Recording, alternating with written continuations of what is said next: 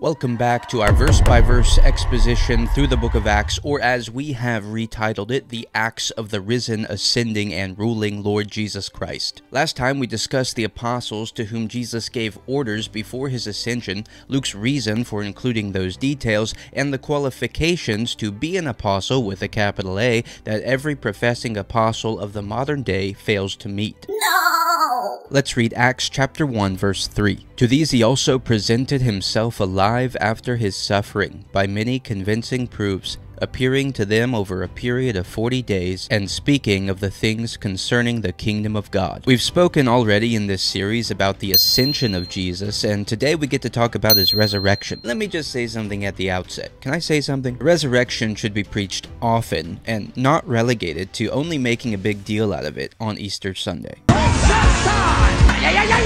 The resurrection is the main theme in the preaching of the apostles as it is recorded in the book of Acts. Now our text says that Jesus' presentations of himself alive to his disciples were many convincing proofs. And it begs the question, proofs of what? What does the resurrection prove? It's an important question because whatever it does prove, the apostles, being convinced, will proclaim it to death, literally. Will you? Well, this won't be exhaustive, but let's start with his victory over death. Paul announces this decisive victory citing Isaiah and Hosea in 1 Corinthians 15.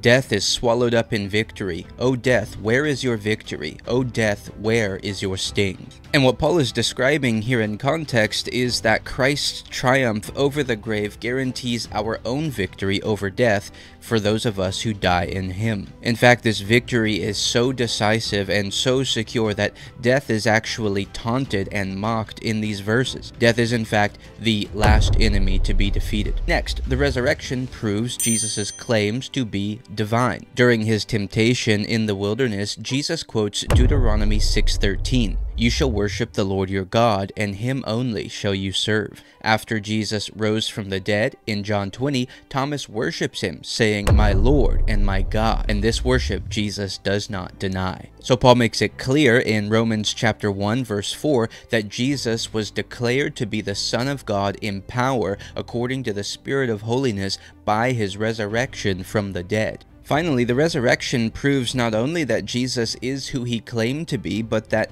every word he spoke is true. The gospel of the life, death, and resurrection of Jesus, about which he spoke as it concerned his atoning work on the cross and his being raised for the justification of his church, is true and therefore must be proclaimed, which the apostles, here in Acts chapter 1, will soon set out to do. There is no good news without the resurrection. Each of these appearances of Jesus during this 40-day period declares not only the end of death's victory, but of sin's victory also. And that's why Paul says in 1 Corinthians 15:17, if Christ has not been raised, your faith is worthless and you are still in your sins. The resurrection is essential, and something I will often say when I am street preaching is to tell the people I'm speaking to that his resurrection is proof to you of all these things. So let me ask you, what emphasis does the resurrection have in your gospel presentation? Does it line up with the examples of the apostles that we read of in Acts? Don't allow the resurrection of Christ to take a back seat in your gospel proclamation. Next time we have something very important to discuss, which comes at the end of verse 3, the kingdom of God. Smash that like button. Thanks for watching, and God bless.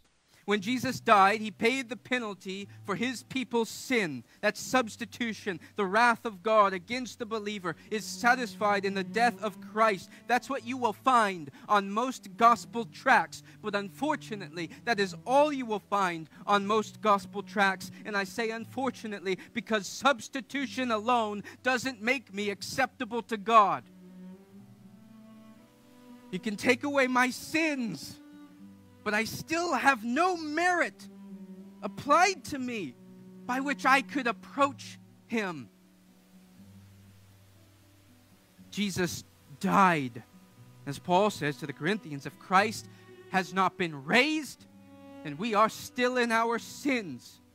But praise God, he was raised for our justification.